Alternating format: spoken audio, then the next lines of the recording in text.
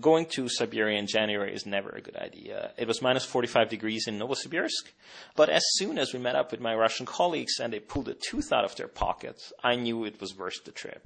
I saw this tooth and I said, okay, the genetics is right. This is not a modern human, neither a Neanderthal. It was so clear. It was a huge, massive tooth with very large splayed roots. From Novosibirsk, it's in about 8 to 10 hour drive to Denisova Cave. The first 700 kilometers is a bit more than 4 hours, while the last 100 kilometers is another 4 to 5. We drive along the last 100 kilometers is along the Anui River, a small tributary of the Ob.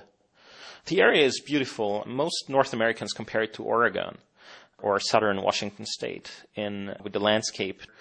The Altai Mountains have wide valleys, are strongly forested, and beautiful rivers.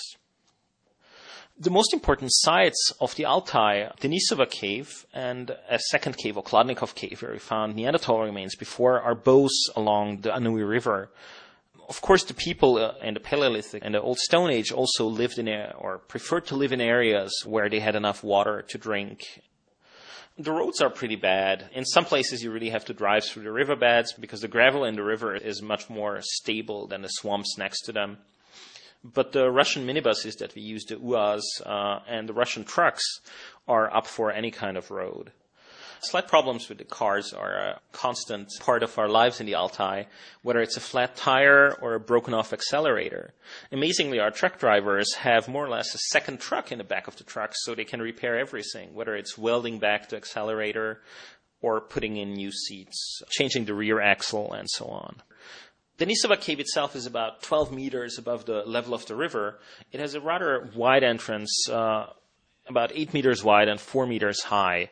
It's not just one entrance, it's practically 3 entrances. The main entrance, the so-called South Gallery next to it, and there's also a chimney at the top.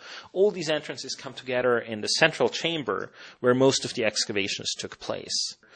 The excavation started in 1983 in the central chamber, where our colleagues excavated an about 3 by 3 meter pit to a depth of, I think, 7 meters.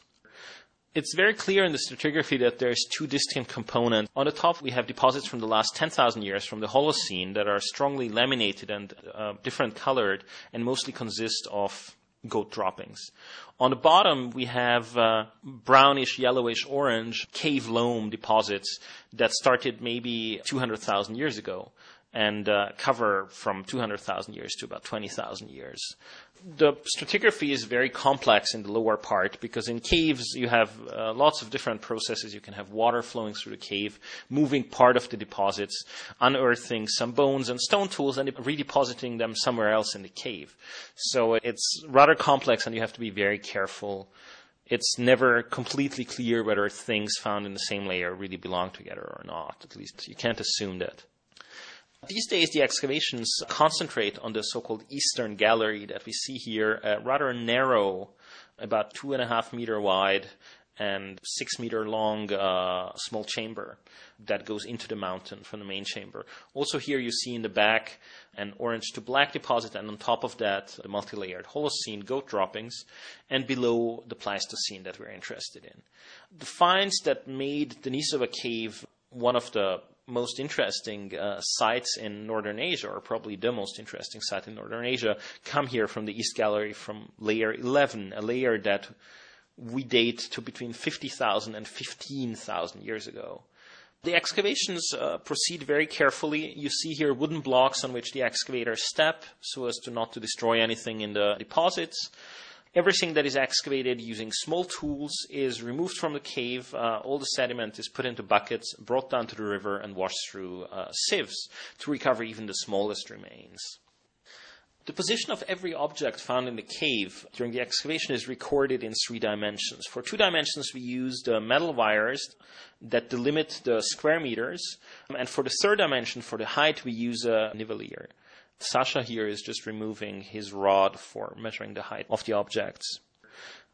The work at the excavation is mostly done by kids from the surrounding villages and towns who come here in the summer holidays to earn some money and have some fun. So they excavate in the cave and mostly spend the afternoon playing volleyball outside. The accommodation at the site is actually luxurious. Our colleagues built a camp that they use both for conferences, for workshops, but also they rent out some of the houses for tourists. You have small block houses always for 2 people with a common bathroom, and there's a large kitchen area with a dining room that sits about 30 people.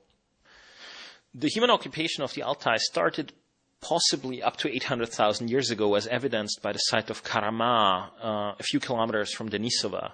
These are mostly river deposits, but in these river deposits there are some unquestionable stone tools that could really date up to 800,000 years ago and are really the first evidence for human habitation in this region, actually even for all of Northern Asia. This is the oldest evidence for human habitation, but the dating is still slightly problematic.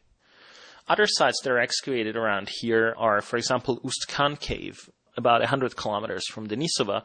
That is probably the best example of really a living cave. Many of the caves in the Altai have a very strong component of bones brought in by carnivores, hyenas, cave lions, also cave bears. While Ust-Khan Cave seems to have been mostly occupied by humans, most of the bones we find in there were brought in by the humans. The topography of this site is also rather clear evidence for it being a living site. It fits very well. It's about 50 meters above the river with a great view over a huge valley that probably served as a migration route for horses and other herbivores that these people hunted. Most of the material that we find in these caves, besides the animal bones, are stone tools. People in the Paleolithic produced their stones from silex, stones very rich in silicate. These stones fracture with very sharp edges, allowing you to produce very good stone tools. As can be seen here with this side scraper, they are still very sharp even after 50,000 years. The material in layer 11 of the Denisova Cave is produced from very different raw materials, and the people also produced very different tools. This diversity is interesting, but as we have this problem that we are not completely sure whether everything in this layer is really contemporaneous. When I'm at the Denisova Cave, or in general also in Novosibirsk, a lot of my time consists of going through bags and bags and bags of tiny bone fragments, trying to determine whether there are any human remains in there. Some of these fragments are tiny. The sieving recovers everything that's bigger than about 3 to 5 millimeters.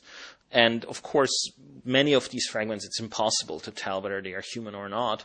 But sometimes you find something that does look human. Last year in August, I was lucky. I found a little fragment of a tooth that to me looked like a human. The day after, we found the other 3/4 of this tooth, and then I thought, this can't be human. It's far too huge. It's far too massive. It looks more like a cave bear or something. Today, after some DNA studies and more detailed morphological studies, we know that it actually is a human. The shiny, partly pink thing in the left is this tooth fragment.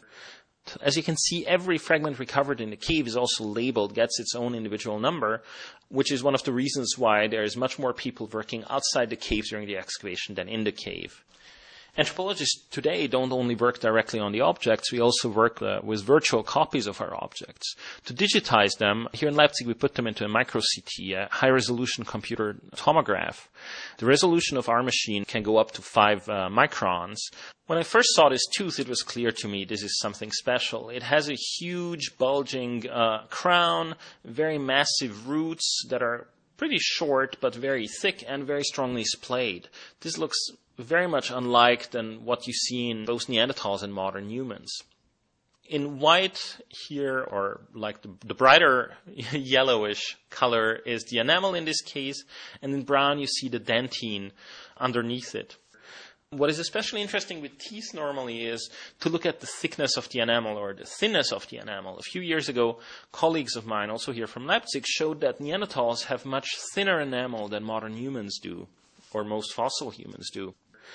Besides the thin enamel, what is also interesting with the Denisova tooth is the huge pulp cavity inside the root and the crown, which made a lot of room for both for nerves and blood vessels going in there. We also like to look at the so-called animal-dentine junction at the surface of the dentine below the enamel. Using the CT scans, it's possible to artificially remove the enamel and only look at the dentine surface. The genetic results showed us that these Denisovans were unlike Neanderthals and unlike modern humans, but were more closely related to Neanderthals than they were related to us. We know Neanderthals since more than 150 years now, so we know a lot about how they looked, how they lived. The Denisovans we only know since about a year, so they are still a mystery for us.